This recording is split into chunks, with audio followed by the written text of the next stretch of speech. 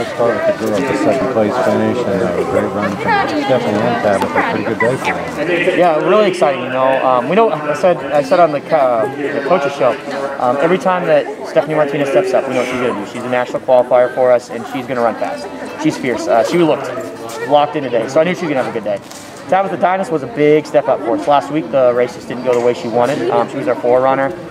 We worked on some mental toughness this week, and she really laid it all out there on the line. And you know, us and Tabor are going to be kind of battling for that third place spot in conference this year. So they got us last week.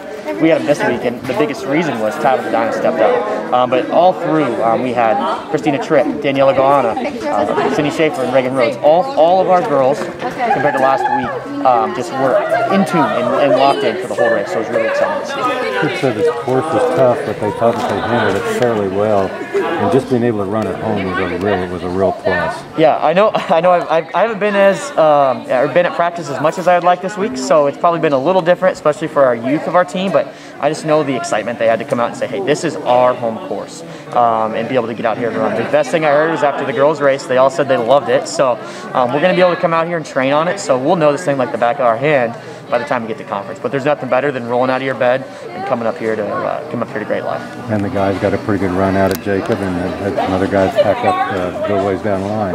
Yeah, once again with Jacob Lovell, we know what we're gonna get. He's gonna be our low stick, but he really led the guys well, and I was excited to see him just get his first 8K in for the year. We hadn't done an 8K in a while with him, and just to see him really welcome that distance. He's more of a miler. To see him welcome that distance, I think was really exciting to see. How important is it just for the kids to have the experience on this course with conference coming back here?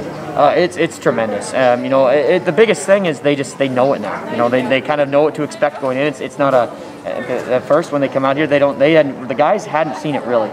Jacob was the only one who was out here last year practicing, so all the other freshmen had no idea. So they just heard the stories and the tales.